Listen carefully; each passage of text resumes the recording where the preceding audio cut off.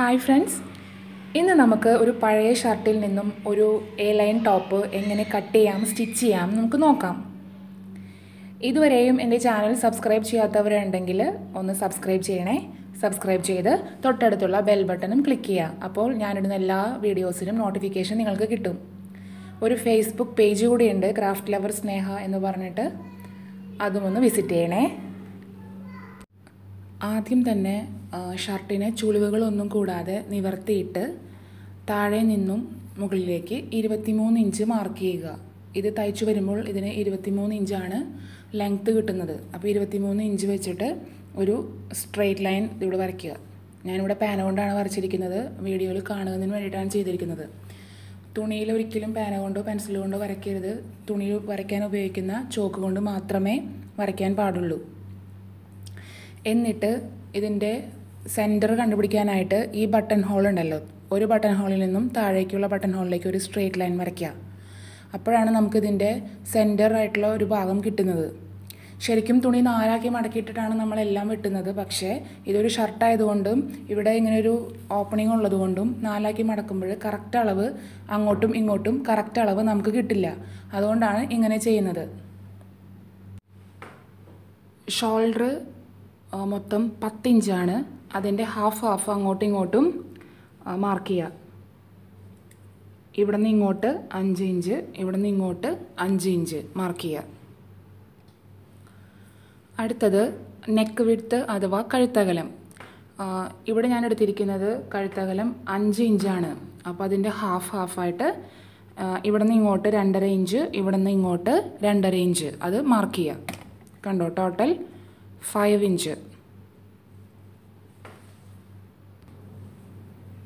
Neck length അഥവാ കഴുത്തിൻ്റെ ഇറക്കം ഞാനിവിടെ എടുത്തിരിക്കുന്നത് 3 ഇഞ്ചാണ്.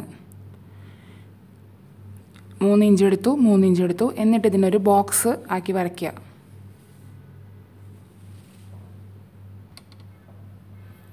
ഈ കഴുത്തകലം വരച്ചിരിക്കുന്ന പോയിന്റിൽ നിന്നും ഈ ഷോൾഡർ പോയിന്റിലേക്ക് ഒരു ഷോൾഡർ സ്ലോപ്പ് വരയ്ക്കുക. 4 ഇഞ്ചാണ് ഞാൻ ഇവിടെ കൊടുത്തിരിക്കുന്നത്. ഈ ഷോൾഡറിൻ്റെ പോയിന്റിൽ നിന്നും താഴേക്ക് 4 ഇഞ്ച് അടയാളപ്പെടുത്തിയിട്ട് ഒരു സ്ലോപ്പ് വരയ്ക്കുക 2 സൈഡിലും. എന്നിട്ട് ആ ഷോൾഡർ സ്ലോപ്പ് വരച്ച പോയിന്റിൽ നിന്നും താഴേക്ക് 5 ഇഞ്ച്, ഇവിടെ ഞാൻ ആം ഹോള് 5 ഇഞ്ചാണ് എടുത്തിരിക്കുന്നത്, 5 ഇഞ്ച് മാർക്ക് ചെയ്യുക. ആം ഹോളിൻ്റെ പോയിന്റ് നമുക്ക് ഇവിടെ വരെ വന്ന് നിന്നു. ആ ലൈനിലാണ് നമ്മൾ ചെസ്റ്റ് ലൈൻ വരയ്ക്കാൻ പോകുന്നത്. ഇവിടുത്തെ ചെസ്റ്റ് 24 ഇഞ്ചാണ്. അപ്പോൾ അതിനെ 4 കൊണ്ട് ഡിവൈഡ് ചെയ്യുമ്പോൾ 6 കിട്ടും. 1 ഇഞ്ച് നമ്മൾ ലൂസിന് വേണ്ടി ഇടുന്നുണ്ട്. അപ്പോൾ 6 + 1 7. അങ്ങനെ ഈ സെൻറ്ററിൽ നിന്ന് 7 ഇഞ്ച് ഇങ്ങോട്ട് മാർക്ക് ചെയ്യുക. അതുപോലെ തന്നെ ഇവിടെ നിന്ന് അങ്ങോട്ടും 7 ഇഞ്ച് മാർക്ക് ചെയ്യുക. കണ്ടോ? ഇവിടെ ഒരു കാര്യം നോട്ട് ചെയ്യേണ്ടത്, ഞാനിവിടെ സീം അലവൻസ് അഥവാ തയ്യൽ തുമ്പ് കൊടുത്തിട്ടില്ല. അത് എല്ലാ മെഷർമെൻറ്റ്സും കഴിഞ്ഞ് ലാസ്റ്റാണ് കൊടുക്കുന്നത്. ഈ സ്ലോപ്പ് പോയിന്റിൽ നിന്നും താഴേക്ക് നമ്മളെടുത്തിരിക്കുന്ന 5 ഇഞ്ച് ഉണ്ടല്ലോ, അതിൻ്റെ ഹാഫ് 2.5 ഇഞ്ചിൽ ഒരു മാർക്ക് ചെയ്യുക. എന്നിട്ട് കൈ ഉപയോഗിച്ചോ അല്ലെങ്കിൽ ഈ ടൂൾ ഉപയോഗിച്ചോ നമുക്ക് ആം ഹോളിൻ്റെ അവിടെ ഷേപ്പ് കൊടുക്കാവുന്നതാണ്. ഈ ടൂൾ ഉണ്ടെങ്കിൽ തുടക്കക്കാർക്ക് നല്ലതായിരിക്കും. കാരണം കൈ ഉപയോഗിച്ച് വരച്ച് തഴക്കം വരാത്ത ആൾക്കാർക്ക് ഇത് വെച്ച് ഈസി ആയിട്ട് ഒരു കർവ് വരയ്ക്കാവുന്നതാണ്. ഫ്രഞ്ച് കർവ് എന്നാണ് ഇതിൻ്റെ പേര്. എല്ലാ ഈ തയ്യൽ മെറ്റീരിയൽസ് കിട്ടുന്ന ഷോപ്പുകളിലും ഇത് വാങ്ങിക്കാൻ കിട്ടും. 35 മുതൽ 40 രൂപ മാത്രമേ വിലയുള്ളൂ. ലെഫ്റ്റ് സൈഡിലും ഞാൻ വരച്ചിട്ടുണ്ട്. അതായത് ഈ സ്ലോപ്പ് പോയിന്റിൽ നിന്നും താഴേക്ക് 5 ഇഞ്ചാണ് ആം ഹോൾ എടുത്തിരിക്കുന്നത്. അതിൻ്റെ ഹാഫ് 2.5 ഇഞ്ച് അതിലൊരു മാർക്ക് കൊടുക്കുക. എന്നിട്ട് കൈ കൊണ്ട് വേണമെങ്കിൽ വരയ്ക്കാം, അതല്ല ഈ ടൂൾ വെച്ചിട്ട് ഈസി ആയിട്ട് നമുക്കൊരു കർവ് വരച്ചെടുക്കാം.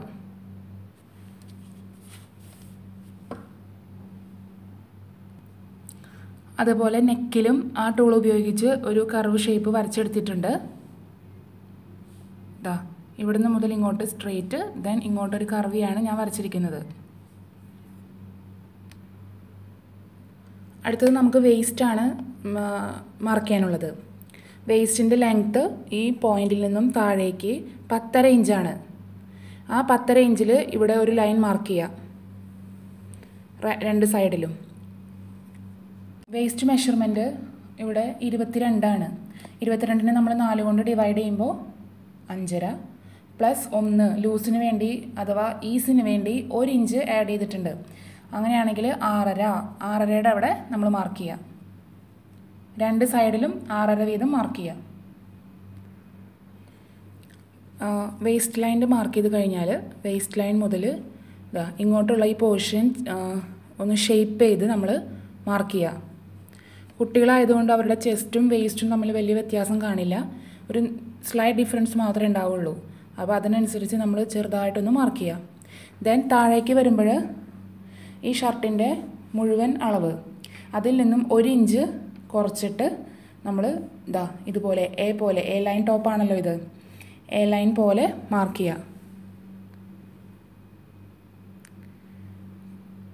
ഓക്കെ, ഇതിൻ്റെ ഒരു അളവ് നോക്കുകയാണെങ്കിൽ ഈ സെൻറ്ററിൽ നിന്ന് ഇവിടേക്ക് 10.5 ഇഞ്ച് കണ്ടോ. അങ്ങനെയാണ് നമ്മളിത് മാർക്ക് ചെയ്തിരിക്കുന്നത്. രണ്ട് സൈഡിലും മാർക്ക് ചെയ്തിട്ടുണ്ട്.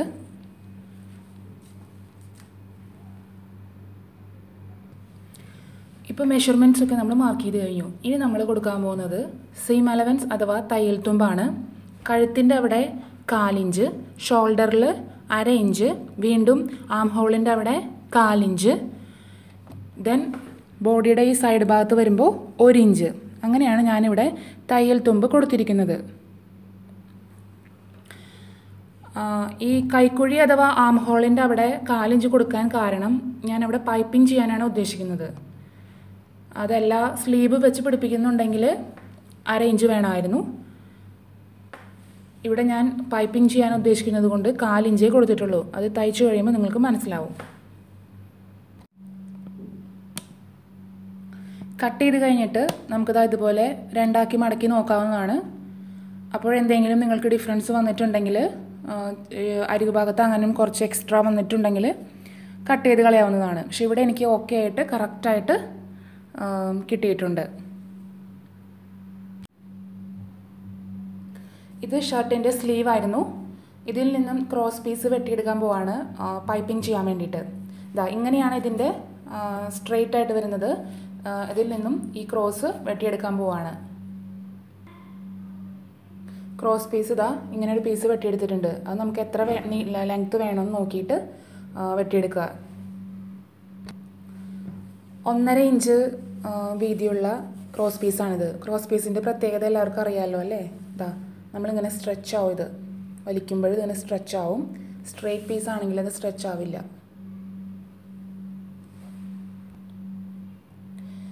തയ്ക്കുന്നതിന് മുൻപ് തന്നെ ഈ പോക്കറ്റിൻ്റെ ഈ പോർഷൻ നമ്മൾ അഴിച്ചെടുത്ത് മാറ്റാൻ പോവാണ്.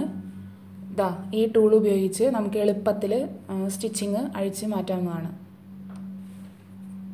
നമ്മളിനി തയ്ക്കാൻ പോവാണ്. തയ്ക്കുമ്പോൾ ആദ്യം ഷോൾഡർ ജോയിൻ ചെയ്യാൻ പോവാണ്.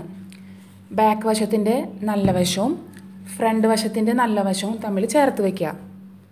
കണ്ടോ, നല്ലതിൽ നല്ലത് അങ്ങനെ നമ്മൾ ചേർത്ത് വെച്ചിട്ട് 1/2 ഇഞ്ചാണ് നമ്മൾ സീം അലവൻസ് അഥവാ തയ്യൽ തുമ്പ് കൊടുത്തിരിക്കുന്നത്. അതുപോലെ തന്നെ ആ 1/2 ഇഞ്ചിൽ കൂടെ തന്നെ തയ്ച്ചു പോവുക. അപ്പോഴേ തയ്ച്ച് കഴിയുമ്പോൾ അളവ് ശരിയാവുള്ളൂ. തയ്യൽ തുമ്പ് നമ്മൾ എത്ര കൊടുത്തിട്ടുണ്ടോ ആ തയ്യൽ തുമ്പിൽ കൂടെ തന്നെ നമ്മൾ തയ്ക്കണം.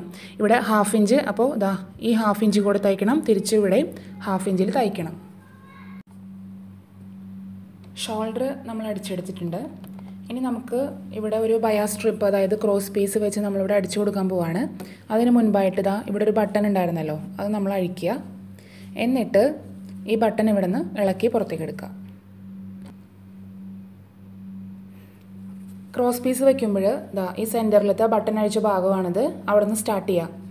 നല്ല വശം ഈ തുണിയുടെ ക്രോസ് പീസിൻ്റെ നല്ല വശം കൂടി ചേർത്ത് വയ്ക്കുക. ഒരു 1/2 ഇഞ്ച് ഇങ്ങനെ ഇട്ട് വയ്ക്കുക. അത് നമുക്ക് ലാസ്റ്റ് അടിച്ചു മറയ്ക്കാനുള്ളതാണ്. ഇങ്ങനെ വെച്ചിട്ട് നമ്മൾ എത്രയാണോ ഇവിടെ തയ്യൽ തുമ്പിട്ടത് 1/4 ഇഞ്ച്, ആ 1/4 ഇഞ്ച് കൂടെ അടിച്ച് ഈ റൗണ്ടാക്കി വരിക. നെക്ക് എല്ലാം ക്രോസ് പീസ് വെച്ചിട്ട് അടിച്ചെടുത്തിട്ടുണ്ട്. പൈപ്പിംഗ് ആണ് നമ്മൾ ഉദ്ദേശിക്കുന്നതെങ്കിൽ ഇങ്ങനെ വെച്ചിട്ട് ഈ അരികത്തോടെ അടിച്ചു കൊടുക്കണം. രണ്ടും സെയിം കളറായതുകൊണ്ട് ഒരു ഭംഗി തോന്നണില്ല. അപ്പോൾ അതുകൊണ്ട് മൊത്തത്തിൽ മടക്കി പുറകിലോട്ട് വെച്ചിട്ട് അടിച്ചു കൊടുക്കാൻ പോവാണ്.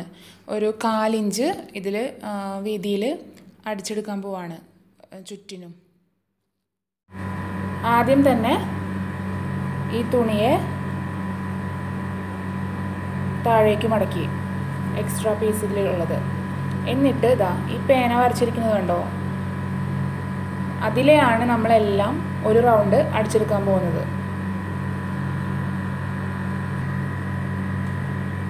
ഇതാ ഇത് ഒരു പ്രാവശ്യം മടക്കി അടിച്ചെടുത്തിട്ടുണ്ട്.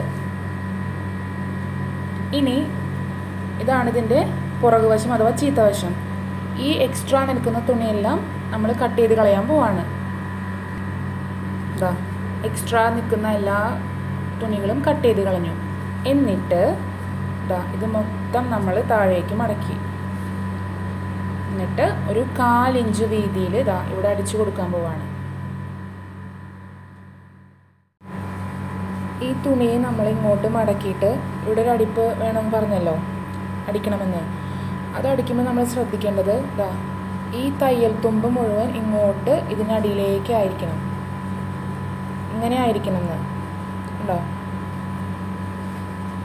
ഈ തയ്യൽ തുമ്പ് ഇതിൻ്റെ ഉള്ളിലായിരിക്കണം തയ്യൽ തുമ്പ്.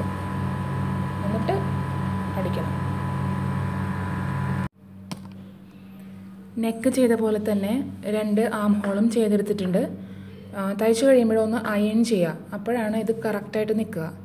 ചിലർക്ക് തയ്ച്ചു കഴിയുമ്പോൾ ഇങ്ങനെ ചുരുങ്ങി നിൽക്കുന്ന പോലെ തോന്നും, പക്ഷേ എങ്കിൽ നന്നായിട്ട് അയൺ ചെയ്താൽ നല്ല ഫ്ലാറ്റായിട്ട് ഇതിരിക്കും. ഇനി നമുക്ക് 2 സൈഡും ജോയിൻ ചെയ്യാം.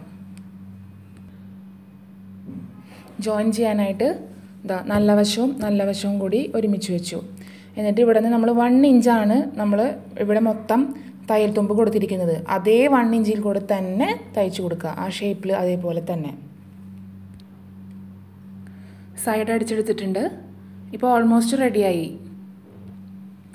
ഇനി നമുക്ക് ചെയ്യാനുള്ളത് നമ്മളിവിടെ നിന്ന് അഴിച്ചെടുത്ത ആ ബട്ടൺ ഉണ്ടല്ലോ, അത് ഇവിടെ തന്നെ ഫിക്സ് ചെയ്ത് കൊടുക്കുക. എന്നിട്ട് ഇതിങ്ങനെ ഓപ്പണായി കിടന്നാലും പ്രശ്നമില്ല. നമ്മളധികം കഴുത്ത് ഇറക്കാത്തതുകൊണ്ട് ഇതിന് ഓപ്പണായി കിടക്കണമെങ്കിൽ അങ്ങനെ ചെയ്യാം.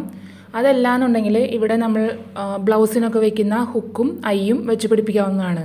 എന്നിട്ട് ഇതാ ഇതുപോലെ ഇരിക്കും. അപ്പോൾ ഈ ടോപ്പ് എല്ലാവർക്കും ഇഷ്ടമായെന്ന് ഞാൻ വിചാരിക്കുന്നു. ഇനി അടുത്തൊരു വീഡിയോ ആയിട്ട് വരുന്നവരേക്കും ബൈ. Thank you.